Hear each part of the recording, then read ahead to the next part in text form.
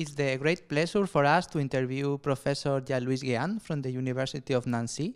He is head of the Department of Molecular and Personalized Medicine, and we are going to discuss a recently published paper in the Allergy Journal that is called Genetic Variants Associated with Drug-Induced Hypersensitivity Reactions.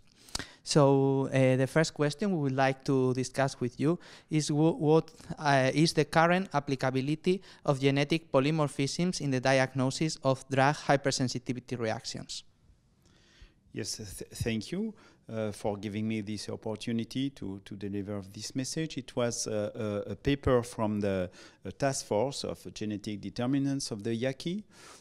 I would like to say that in this paper we have concluded that there is not enough replicated studies on genetic determinants and that there are very few GWAS studies, so there is a need really for additional works to be done.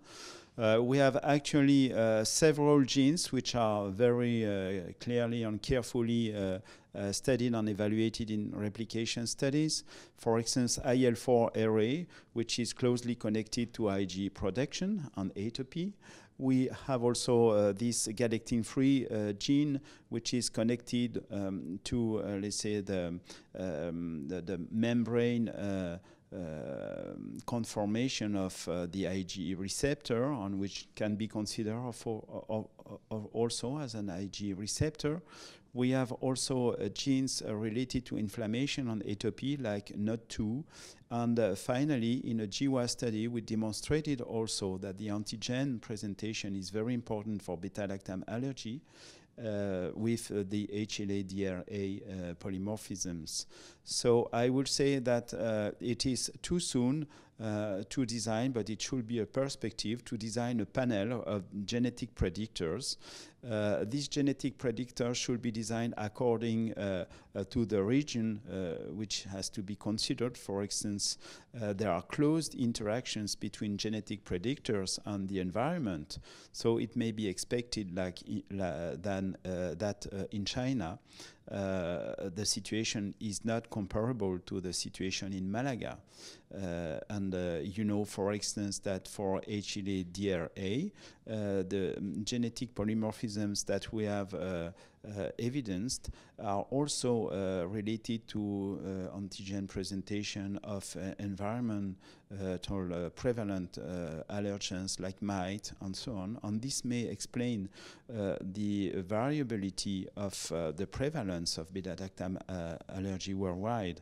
And as everybody knows, there is a hotspot in the south of Spain, but there is also a hotspot for mite and occupational allergy in the south of Spain. So this is a line of research which should be investigated, and as I explained, the main interest actually for making or for studying genetic predictors is to look for mechanisms, to look for interactions, and to produce new hypotheses in this field of research. Thank you very much. And what kind of approaches do you think, in addition to classic candidate genes and genome-wide association studies, will be helpful for dissecting the underlying mechanisms of drug hypersensitivity reactions? As you know, in the literature, there are now a huge amount of works which have been made with GWAS studies for complex diseases, for instance, diabetes, obesity-related diseases, inflammatory diseases. And the results have been somewhat disappointing because they have identified predictors with low, I will say, risk prediction. Concerning allergy, we are just now starting making GWAS, but looking at what has been produced, we may expect that for this kind of approach, we will identify low-risk predictors in large population. Okay.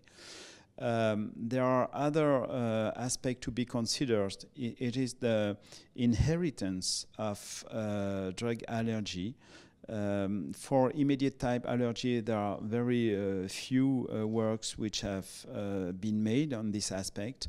I think that we should look at families in which we can find a higher risk than in the general population, and to make new generation sequencing, systematic new generation sequencing, to look for rare variants. And I may expect that these rare variants will be associated with a much higher risk than in a general population through a GWAS classical strategy. And finally, considering the variability among human populations, what type of international efforts do you consider should be held by the scientific community to integrate data from different studies and ethnic groups? This is a very important point, because when you consider genetic predictors, you really have to consider the environment. As I explained, for the work we have published concerning the GWAS on beta-lactam allergy, we found that it was related, or it was associated to HLA-DRA, and in the literature, people have found also that in this region there are also predictors, for instance, for mite allergy. So one should consider contrasted population according to contrasted exposure to environment. But the other aspect is also the allele variability, which is extremely huge in the populations worldwide.